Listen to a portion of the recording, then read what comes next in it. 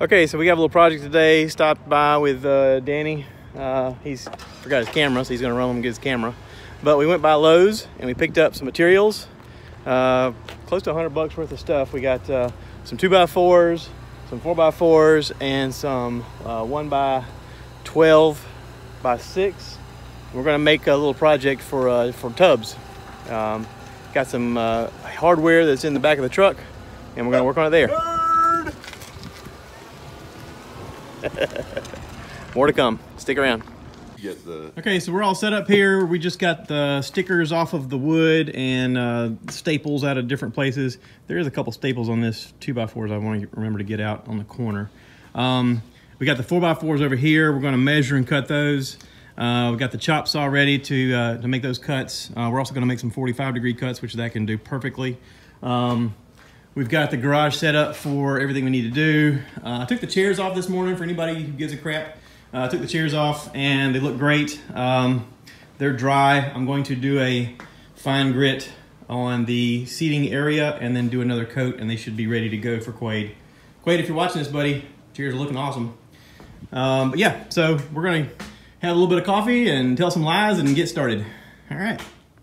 Okay, so we cut these at, what do you say, 42 inches? And then use the grinder to kind of grind off the sides so that nobody gets snagged on any of these splinters that tend to spring up whenever you're dealing with cut wood. And then we rounded off the corners of this interesting piece of board with the angle grinder as well, again, so that we can cut down on the amount of splinters that people get. So now we're going to kind of fashion it up, frame it together, see what it looks like, and go from there. It's like that. He's filming wood. It's not even complete sentences. Hey, everybody! We're making wood stuff. Is this your channel? It could be. Okay, so we did a couple things here. We were able to level everything on one end to kind of get an idea of how to do our 45-degree angle. We did some anchor bolts with these beautiful lag bolts right here. Used a T30 to put it in and got it 45 degrees, plumbing. He's doing my hand. Look at him. He's YouTubing me, YouTubing him. So anyway, we did the 45-degree angle, got everything perfect. Went ahead and put this in place. We have a support here so that we add a little bit of extra structural support holding these in place. The idea is we want to get all this flush and level and at a 45-degree angle. These are our tops that are going to go on here. This is ready except for we got to put our brackets. This is going to be our 45-degree angle bracket that's going to go into the metal like this, basically. So, again, this is in here in the wood also to give it a little extra structural support. We've got to put this on top. We got to put this on here, and then we're going to put this at tubs. Everything needs to be gone over with the DA sander so that nobody gets any splinters or whatnot. We have been using the angle grinder with a flat disc on it in order to get the desired texture so that the rough edges were gone as much as possible so we wouldn't get splinters while we're working on it. But we're plumb, baby. I like it. Very nice. It's a good start. So this nerd's getting some video. We've got some tops right here. These are gonna get a little bit more just sanding, casual sanding, trying to clean things up a little bit. Right now we've got super awesome, these are the bodies. So this is actually kind of how they're gonna be sitting. This is the whole frame. So they're gonna be against 8-inch steel beams. And so we've got the brackets for that. These are actually coming together very nicely. I'm pretty excited. How do you feel about this? We're good. I'm happy. I'm really tickled at the 45-degree angles and the 90-degree angles coming out perfect and plumb. And I think it's very secure. I want to put these on there so that part's done with. I want to be able to take this up there with it somewhat done to the point that we can just drill into the metal and attach it and be done. Yeah, basically just do like a really quick wham bam install. This is sturdy. It's well put together. It's not going anywhere anytime. I think we're all right. I think we're fantastic. Yeah, I mean, I'm not mad about it. So. Nope. I think it's gonna look really sexy once it's installed. Yep. But this is what they're gonna look like. And holy smokes. It's gonna be beautiful. Happy. Yeah. I like it. It's gonna be sturdy. It's sanded so no one's get a splinter. And painted to match pretty. Out on the deck. Which is kind of a shame because I really like the way this wood looks. But hey Danny, you wanna talk about what we've done? So, sorry, I'm hitting a trash can. That's fine. So we went ahead and basically trued this out, drilled pilot holes, countersunk the screws, and then dropped the screws in there. Yep. Nice and flat. Super flat, super nice. And now I'm just going through and basically just hitting some wood filler on all of these screw heads, just because I'm obsessive compulsive. And I'm taking notes because I never do that.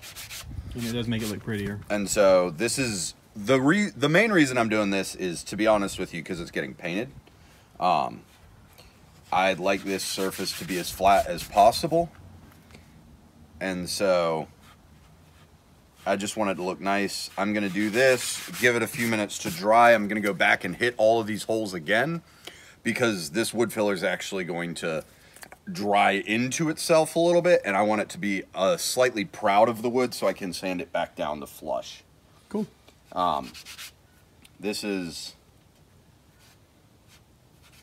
actually a really fun experience because I work a lot more obsessively than Josh does.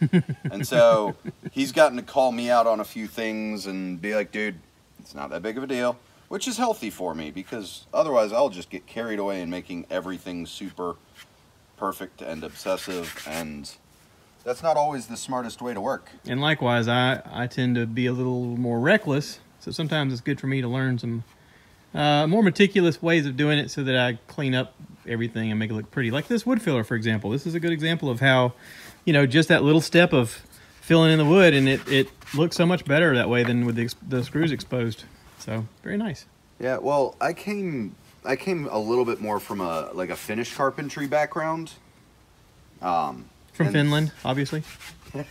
I hate you so much. Dad jokes, come on. So much. You love it. That was awesome. And so for me, like, this is like, why would I do a project and not fill it in with wood filler? You know, it's very just, this is what you do for wood projects. So that is always healthy for me to see a different way of doing things. And this is why I like working with different people. I want to learn new processes and get called out on some of mine that are, quite frankly, ridiculous. All right, we'll stop now. That sounds good. Okay. Drill bits trying to get something inside of the hole here. It's been very tough to cut through this steel. These steel beams are really, really tough. I've got one drill bit here that broke. The rest of it's on the inside. And none of these are cutting through this like we would hope. It's very, very difficult. So, okay, so this is Tubbs' outdoor seating area. This is where we're going to be installing these. And we've tried to drill through this with not much luck. And we've had to reevaluate how we're going to get them secured and how we're going to drill the other holes for over there. Our initial goal was to put these in the hole, have them separate, and when you put the screw through, it connects to the inside of this, and that would anchor it so that it doesn't go anywhere. This is probably not going to work out. We're going to try something a little different. Mainly because we can't seem to get the holes big enough, and then when we do, the screw won't fit through the mechanism and through then our angle here. So we're going to try something different. But this is just giving you an idea of where we're at right now. And we're going to call it a day because it's getting late and it's Sunday. So, yeah, that's it.